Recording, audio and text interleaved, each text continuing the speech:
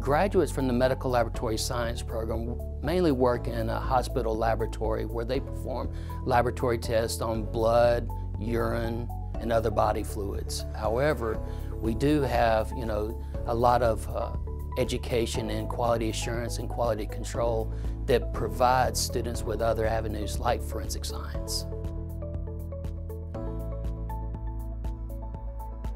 Our students during the on-campus curriculum, obviously they're taking, going to lecture, taking tests, but however, there's a laboratory component that is just huge. Our students have to learn how to use their hands, manual dexterity, how to operate instrumentation. So they get hands-on experience learning how to use specialized equipment.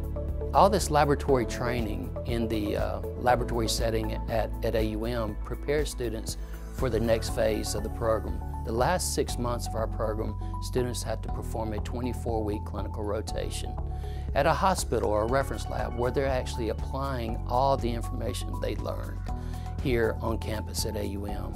Once students start their clinical rotation, typically within their first 6 weeks, they've already been offered a job. So, which is really important. It's like a 24-week job interview. Our students graduate, they have a 100% job placement rate. There are job openings all over the place. We have recruiters coming to AUM to actually talk to our students to recruit them to come to their areas.